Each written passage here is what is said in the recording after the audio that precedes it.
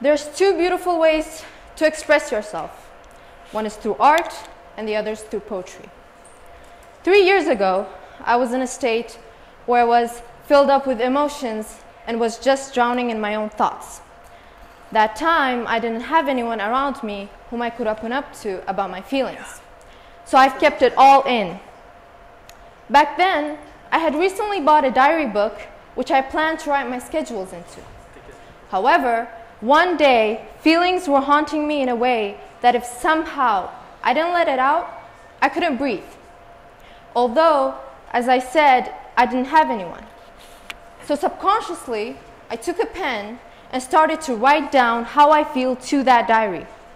I wrote exact and clear about how I felt, and I couldn't describe enough how relieved I was later. It felt like I had just opened up to a person, but a person who listens and doesn't judge you. Ever since then, I kept writing my feelings down whenever they were finding its way out. This helped me mentally and spiritually. Writing and writing, I learned to describe my feelings with more defined words, which helped me to express myself in the most accurate way possible. Later on, I started resembling my feelings with objects and living things. Phrases turn into sentences, turn into paragraphs, turn into poems. For me, poetry is done with a single pen, paper, and a feeling. The thing about poetry is that you cannot lie. When it comes out all truth. I felt that my poetry was something private, which consisted of my private feelings and was too sensitive to share. However, I learned that the theme of our club was taking the first step. So I built up the courage to take the first step to share my poetry with you today. Growing up in the assumptions of society, only to live with anxiety, pressuring us all to be the same, which in the end will only drive us insane. Comparing is the first mistake. We're all different, for God's sake. We have unlike names. We must have different aims. Pleasing others is the second mistake. You'll only be left with an ache. Please, give yourself a break. With their fingers, they point out to all the pieces they want to take out. But darling, that's all they can talk about. It's not worth your self-doubt. There's nothing like perfect. It is beyond our intellect.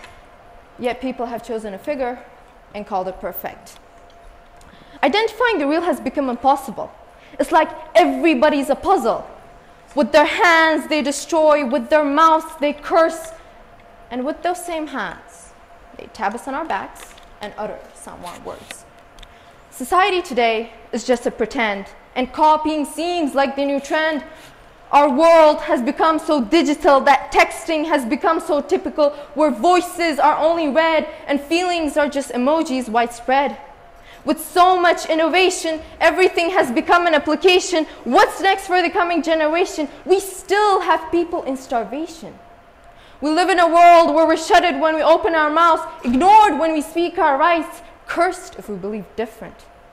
We're constantly hearing insults from people who are considered adults.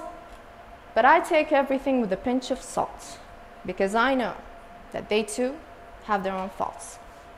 Life is just a big maze. We all have been left feeling betrayed. We're broken in many different ways. We're just hiding behind our okays. The bitter truth we have to face is that we can easily be replaced. You give them all your heart, but they return it with all apart. As it all appears, you've known them all these years. Never have you thought they could leave you in tears. We only have each other, but still fight to look tougher.